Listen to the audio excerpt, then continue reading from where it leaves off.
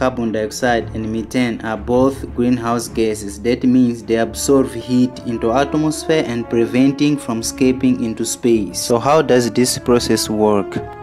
Okay, first, sun sends out energy as light and UV rays. Second, these warm up the earth, which reflects some of the energy away again as heat. Here, some of the heat escapes from the atmosphere, but some is absorbed by greenhouse gases into atmosphere. So the air and earth are heated up. Carbon dioxide and methane are not the only greenhouse gases. There are many greenhouse gases in the atmosphere, but carbon dioxide and methane are the two main ones we add to the atmosphere through human activity. There is much more carbon dioxide than methane in the atmosphere, but the level of both are rising. The level of carbon dioxide is rising because we burn more fossil fuel each year. Carbon dioxide cannot escape into space, and the oceans dissolve only a part of it. And the rise of methane is due to animal and rice farming, and also due to landfill sites. We need greenhouse gases. Without them, we would freeze to death at night.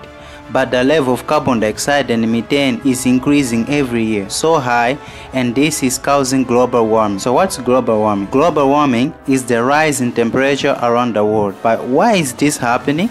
Many scientists believe that this is a natural change. The mean temperature due to carbon dioxide and methane between 90s to 2000 significantly changed and increased due to the release of carbon dioxide and methane. Human activities are the main causes of global warming. To have an idea, it takes 17 trees to make 1 ton of paper.